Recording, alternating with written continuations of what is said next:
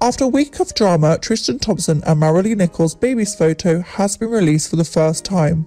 Nichols shared the photo with E! Online on December 17, 2021, along with a statement in response to the fake stories about her amid her ongoing legal battle with Thompson.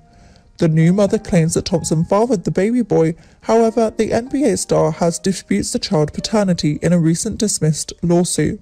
In her photo, taken on December 6, 2021, 5 days after her son's birth, Nichols can be seen cradling the baby boy while sitting in front of a Christmas tree. Instead of focusing on any negativity, I'm choosing to embrace being a mother and doing the best I can for my son, Nichols shared in her statement to E! News. I do not want any further media attention, nor do I want a romantic relationship with Tristan. My goal is to raise our son in a safe, healthy, loving and private environment. The fitness model went on to explain that she felt it was necessary to defend her character following reports about her ongoing paternity case with Thompson. I have seen fake stories, unflattering photos of me, people using photos that are not even me, stating an incorrect occupation and age. There have been multiple fake Instagram posts claiming to be me, making false statements and attaching stock photos of a sonogram and a child, neither mine, she says. Speaking to Us Weekly, Nichols revealed her side of the story. I met Tristan in 2020 at a party at his home in Encio, California. He told me that he was single and co-parenting, Nichols alleged.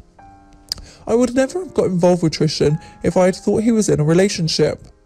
At the time, Thompson was dating Khloe Kardashian, with whom he shares a 3-year-old daughter, True, with. According to Nichols, she and Tristan met again in Houston at a private party in March 12, 2021. Houston was one of the many nights that we spent together. Soon after his birthday weekend in Houston, Tristan invited me to see him in Boston, she revealed.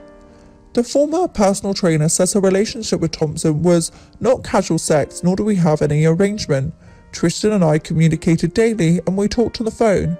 We would see each other several times a month. Then, a few weeks after her visit to Boston in April 2021, Nichols learned that she was pregnant and was allegedly invited to meet up again with the Sacramento Kings player in North Carolina.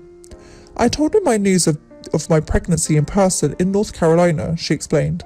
Despite the challenges that I know that I would have as a single mother and Tristan's reaction to my pregnancy, I told Tristan I would be having the baby.